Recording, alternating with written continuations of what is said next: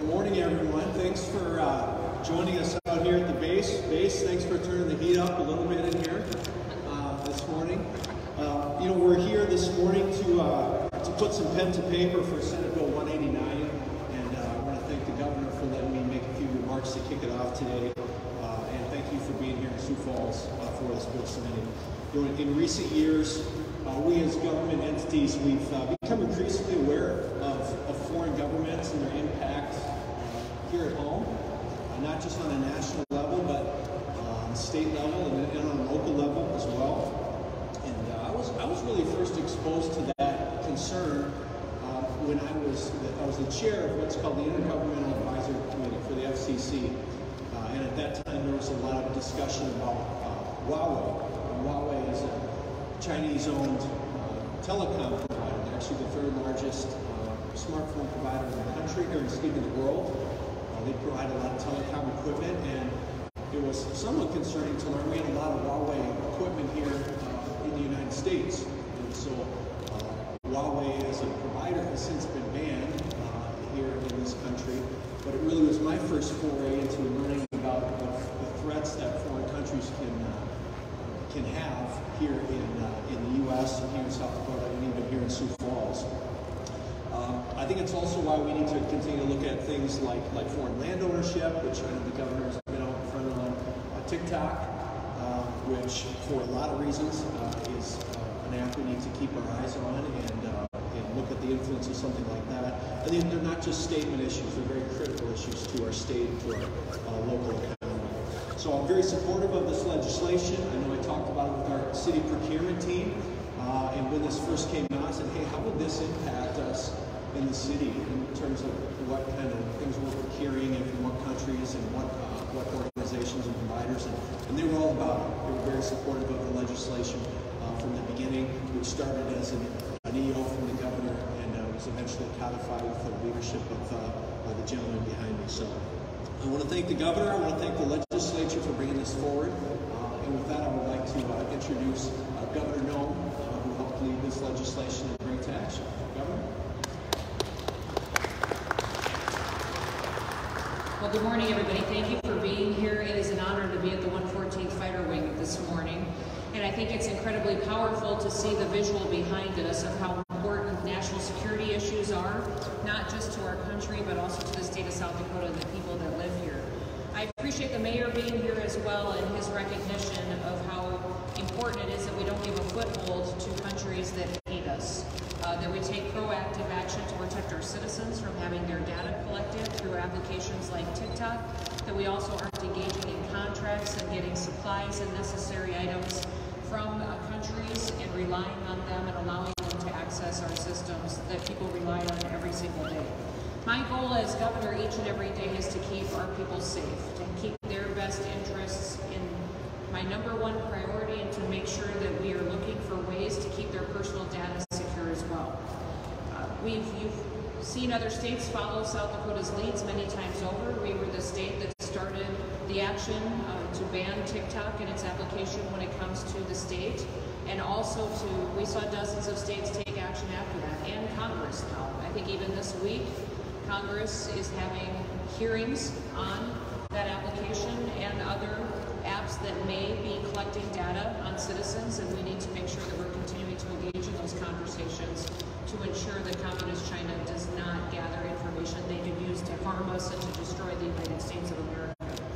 We took the lead in also issuing executive orders on foreign-owned ag land ownership in our state, making sure that we were protecting our land here in South Dakota from being purchased by entities that hate us. And then today we'll be signing a law that will move forward, an executive order that I signed months ago to deal with contracts with state governments and other countries that are our enemies and work every day to destroy us. Senate Bill 189 is a law that will codify an executive order that I signed in January. It restricts state and local governments from contracting with 6 different evil foreign governments. That includes China, Russia, Cuba, Venezuela, Iran, and North Korea. These nations try to destroy us and will stop nothing to do so, and that's why it's incredibly important that we don't give them a foothold here in South Dakota. The Biden administration hasn't done enough, frankly, to keep Americans secure, but we can do all that we can to ensure that we're being proactive on this national security issue. America is the greatest experiment in democracy. It is an experiment in self-governance, and it is something that does need to be defended each and every day and passed on to our children. I'll do everything in my power that I can to ensure that our people stay as free as possible, and that they remember why it is important. And if we lose a country like this one, where will we go to have more opportunity, to have more personal responsibility and more liberties than what we have here today? We have threats to that freedom on the horizon. If we don't take them seriously, we will lose the recognition of how special our country is. President Reagan said it probably the most impactful way that we've seen it expressed in a generation. He said, "Freedom is never more than one generation away from extinction." We didn't pass it on to our children in the bloodstream. It must be fought for, protected, and handed on for them to continue to do the same. For one day, we could spend our sunset years telling our children and our children's children what it once was like to live in a nation where men were free. I'll continue to fight for that freedom. I'll continue to make sure that we have proactive legislation and protections here in our state to give people in South Dakota the opportunity to thrive and to wake up every day grateful for the place in which they live. When you bring bills to the legislature, you ask people to carry these bills and to be sponsors of the bills that have influence, that when they speak, they have credibility, that they're someone that their colleagues listen to. We know that they will do their homework and understand the facts around a piece of legislation, but also the consequences. The consequences on if the bill is passed, or what happens if it is not passed, or what happens if we are in a situation that if this bill is passed and signed into law, what happens to the next generation. I have asked Senator Stalzer, Representative Tortzen to carry this bill this year, and they did that and championed it into law because of their hard work and their efforts to make sure that it was done correctly, that it was something that could withstand any kind of a challenge, be it from the public, the federal government, or in court, and that it was something that was actually going to be beneficial for our children. Listen, whenever we deal with the bill during the state legislative session, what most people don't realize is that the governor's office goes through a bill analysis on every single piece of legislation. That bill analysis looks at what happens if this bill becomes law. What are the consequences of that? It also answers the question on what happens if this bill doesn't become law. What happens if we don't put this protection in place, and what is the impact? The last question that I have my staff fill out and answer on every single one of those bill analyses is, what is the impact on the next generation? I can't think of another bill that we did this legislative session that has a bigger impact on the next generation than the one we're signing into law today. This one ensures that our kids and our grandkids will be free, that we will continue to keep America special and protected, and it matters that we don't set up revenue streams to embolden our enemies. It matters who we do business with. It helps them be profitable. It gives them access to inside information that they can use to harm us. In South Dakota is, I believe, the first state in the country to be taking an action to go this far to protect our people. I think it's incredibly important, and we've already proven that when we take action such as we are today, that other states follow our lead. On everything that we've done this year to push back on China, other states have looked to what we've done here in South Dakota, and they've taken action to also do that in their states as well. When you have a failure at the federal level like we're seeing, it's important that states exercise their rights and that they recognize the real threats that we have and take action to protect their people. So right now I want to ask a couple of special speakers to come up and share some of their thoughts on this legislation and why they were such a big part of bringing this forward. I'd like to invite Senator Stalzer to come up and share a few thoughts with you on this bill that we'll be signing into law. Thank you, Governor. But in the Air Force, I was an electronic warfare technician. My job before I retired included IT and cybersecurity and the banking industry. And ever since I've been in the Senate, I've been part of National Council of State Legislature Cybersecurity Task Force. In that light, we're spoken to multiple times a year by FBI and CISA and so on. So because of this, I started working with a group called China Tech Threat, who showed me that in South Dakota we had spent $30,000 over the last 5 years to buy computer and networking products that were manufactured by companies owned by Chinese interests. Those were Lenovo and Lexmark. And then I had a conversation with Senator Rounds, who addressed our caucus and made the same points that these two companies being owned by China collect data, and that the Chinese law says that any data they collect is property of the Chinese Communist Party. So I drafted a bill basically to stop the purchase of computing and networking products from Chinese-owned and controlled companies. And in the process of working on the occupational licensing bill, I gave a copy of the draft to the governor's staff, who took it to the governor, and the next day came back and said, well, we like this bill a lot, but the governor is about to introduce an executive order, and we think this would be a good vehicle to work together and implement her executive order in the statute. So from then on, I worked with the governor's staff. They did all the homework as far as the purchasing departments and other groups to determine what the impact would be, and work with us to get the final version of this, which, like right now, Georgia has a law just for computing and networking. This goes way beyond that, and hopefully will be an example for the rest of the company, or the rest of the country. And I do thank the governor and her staff for all their hard work in this, and I'm really honored to work with her. Thank you, Senator Stalzer, and I appreciate your leadership. He was extremely proactive in his background and knowledge in this area, from serving in the military and then also applying it afterwards. It was very, very helpful in drafting this legislation and working it through the committee process. Next, I want to introduce Representative Tortzen. This is his first legislative session, and I would say that he definitely put his fingerprints all over South Dakota with how much he came in and immediately engaged on important legislation. He was one of the other representatives that brought forward significant legislation to streamline occupational licensing, to help us recognize licenses from out of state, so that when people got here to South Dakota, they could immediately get to work. He also was a sponsor in the House on this piece of legislation to make sure that we didn't allow evil foreign governments to have a foothold in our state contracts and systems and do business with the state of South Dakota and local governments. So I'd like to introduce Representative Tortzen to come forward and say a few words if he would like to as well. Thanks, Governor. Well, at 30 years old, I get the pleasure of being the youngest legislator of this class. And I've joked, I don't know when I get to brag about that, and somebody told me probably when you mess up. And fortunately, I don't think I messed up yet, but I say that because I really got to thank Senator Stalzer too, as not only a veteran of his nation from the Air Force, but as a veteran of the legislative process, for allowing me as a freshman legislator to join this team and work with him on a couple big bills and help champion it to the House side.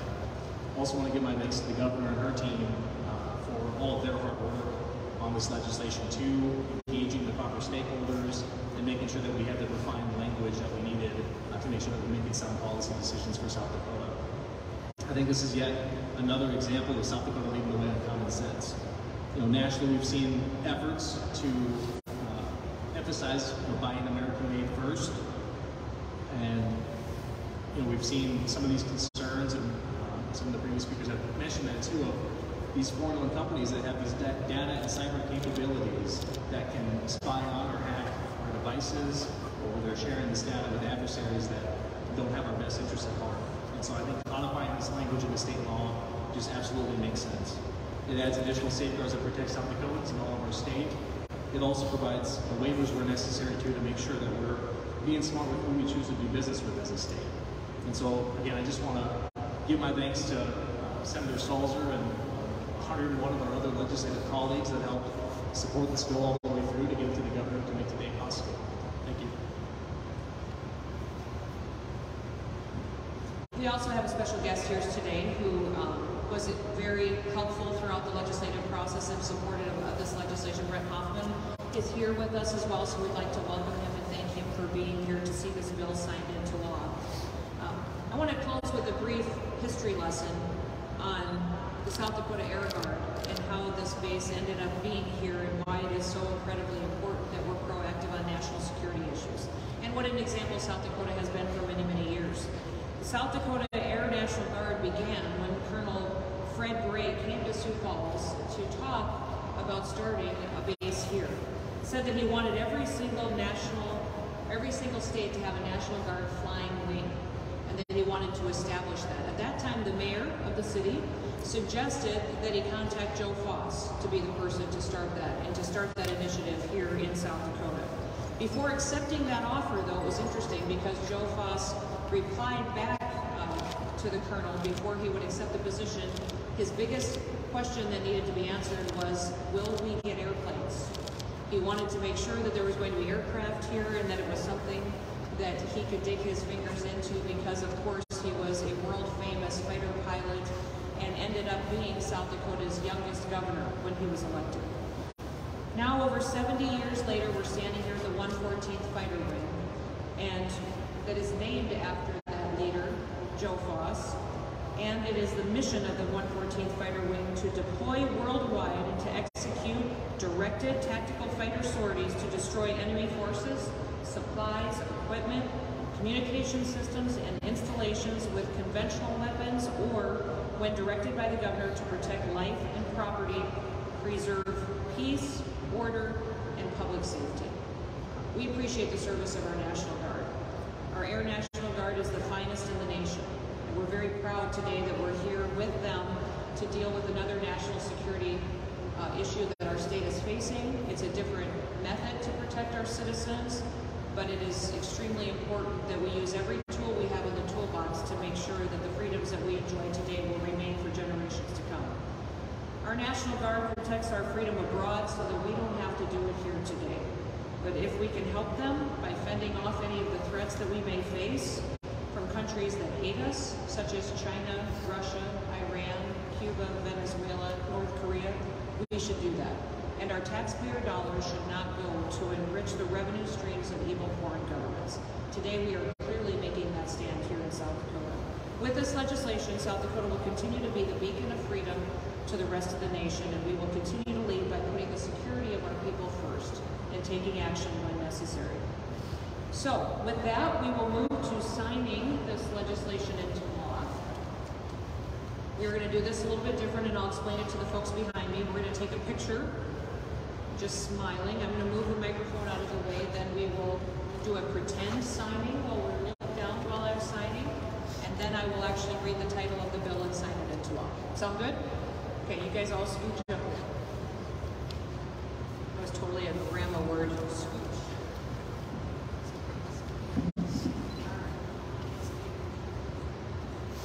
3, 2.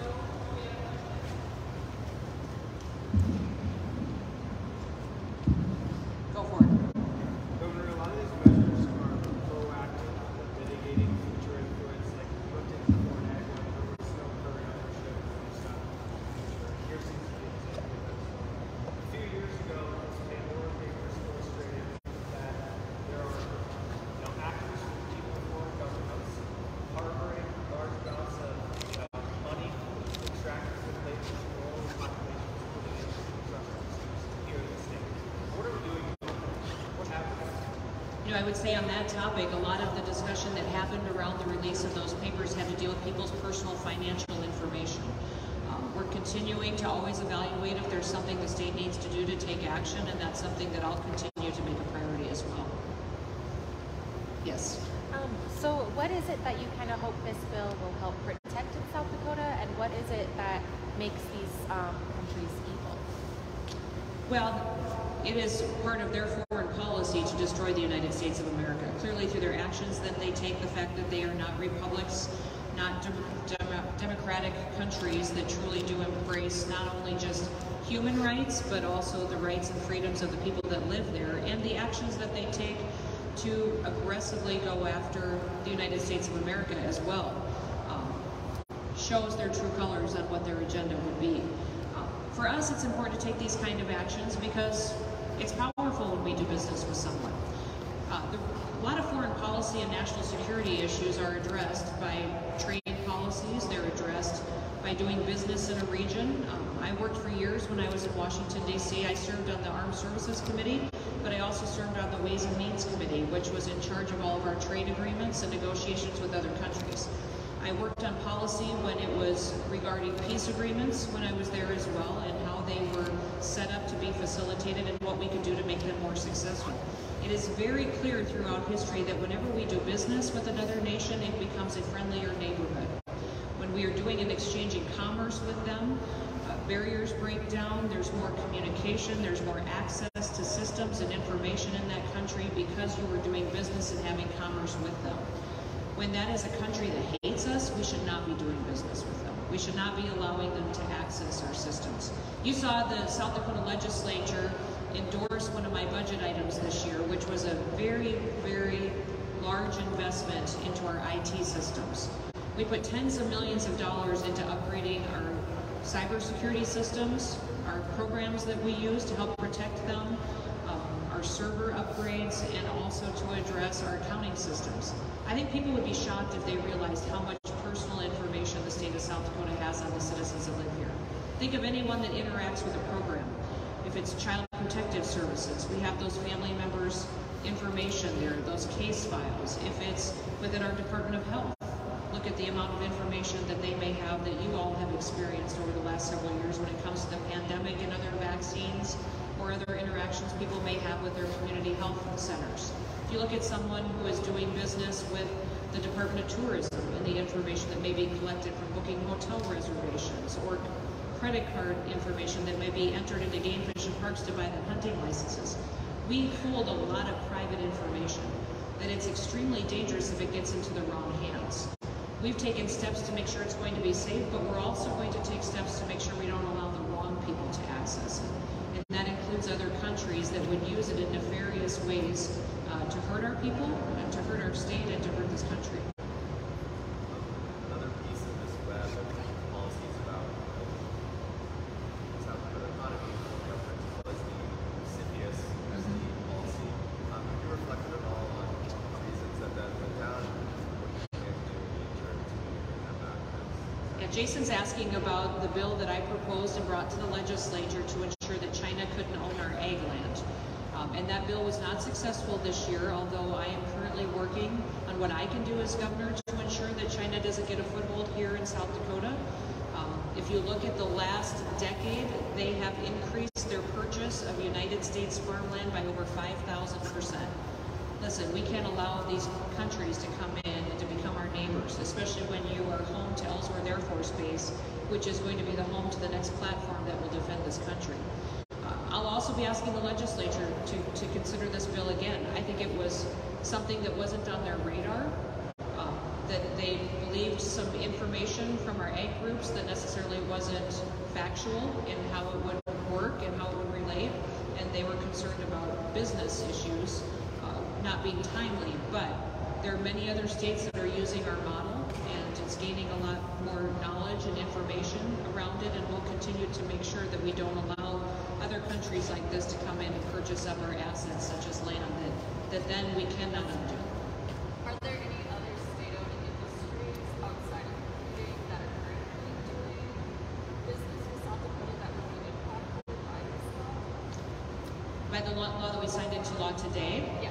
There could be. We're doing, this is in regards to contracts. We've gone through with our Bureau of Information and Technology and looked at all those contracts that we have and are conducting with other companies. We haven't had other companies express concerns with us. We also have over 1,000 companies that have already certified to us that they do not do business with these countries. So I think overwhelmingly the business community in South Dakota and those that we currently are doing commerce with, they endorse this idea. They're all on board and they're willing to certify to us that they will obey the law as it stands, and they're grateful that we brought it forward.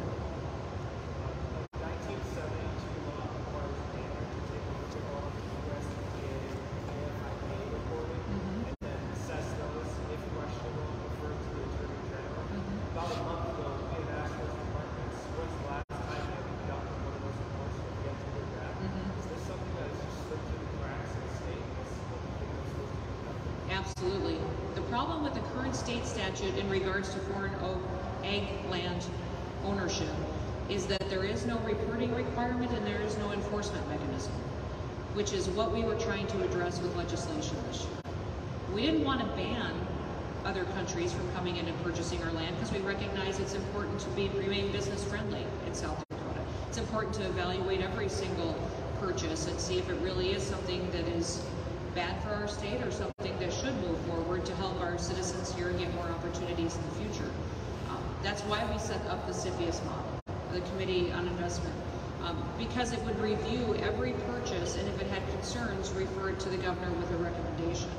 Other states are approaching all-out bans, which I think is very anti-business, and people will get hurt, and there'll be good people who maybe there's confusion about how their business model is set up that will not get to move forward with a purchase because of that. Our review process, I believe, was the best approach, and it had a committee that specifically looked at every purchase and then could make recommendations on if it should move forward or not.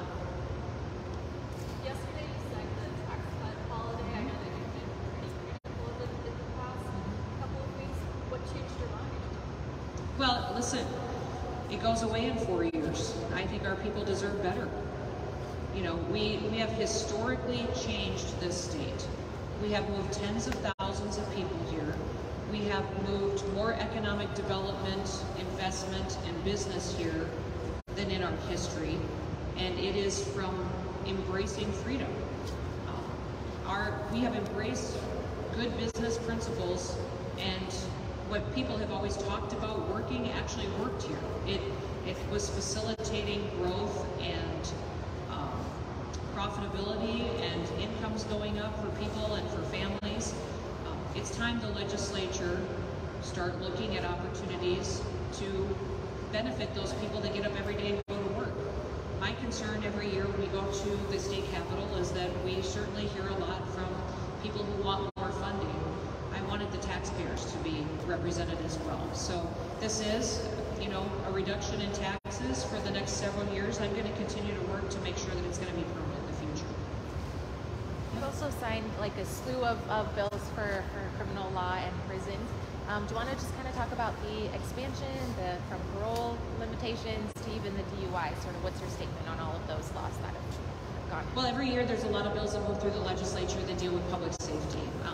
How our criminal statutes work, also where investments go as far as keeping people safe. I think the biggest challenge that we've had is the amount of investments that need to be made into our facilities.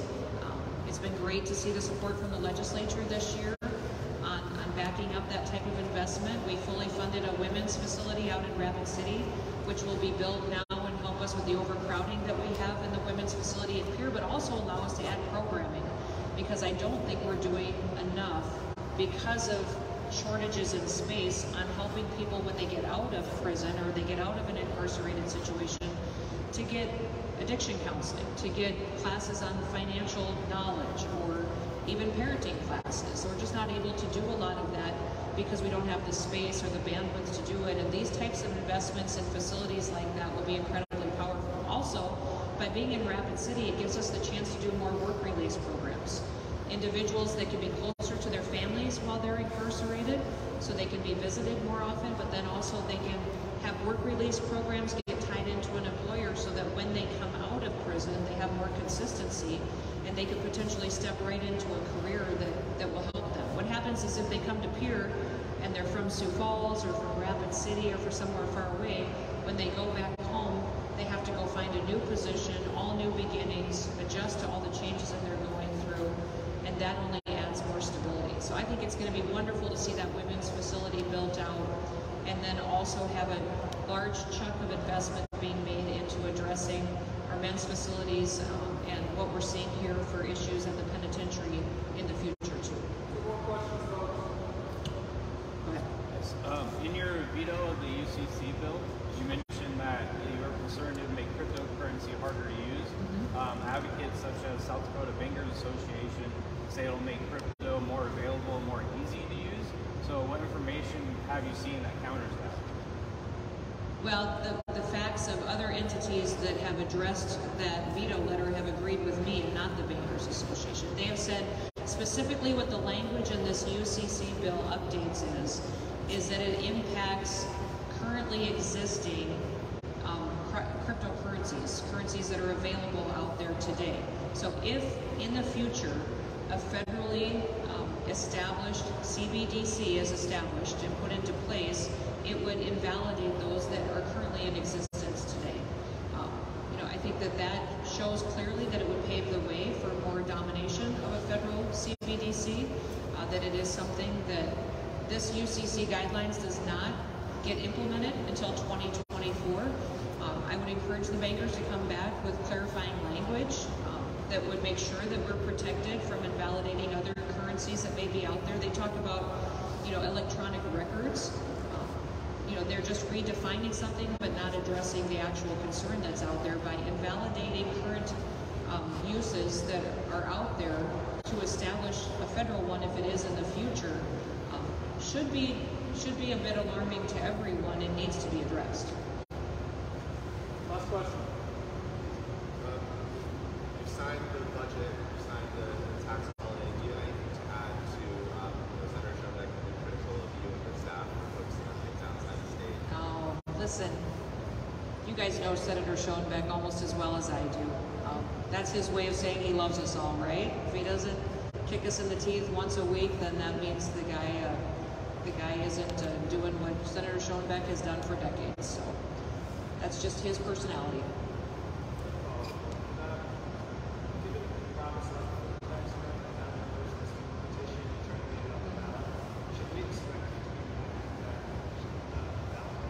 Listen, I believe the legislature should have passed the repeal of the sales tax on grocery store items. It's a permanent tax cut, number one. It also helps every single family. And it prioritizes citizens, and people are struggling right now with escalating food costs. I also like the fact that we got a lot of people living on fixed incomes here that are struggling with inflation, and it would have benefited them extremely much more than what the current sales tax reduction would have done. So, I do believe it will pass. Overwhelmingly, the people of the state have said that they want it. If it's on the ballot, I do believe it will pass, and then the legislature will have to figure out what they're going to do. Are they going to raise the sales tax rate again in order to make sure that they can make the grocery tax work? I don't know. I've asked for that plan from their leadership and Senator Schoenbeck.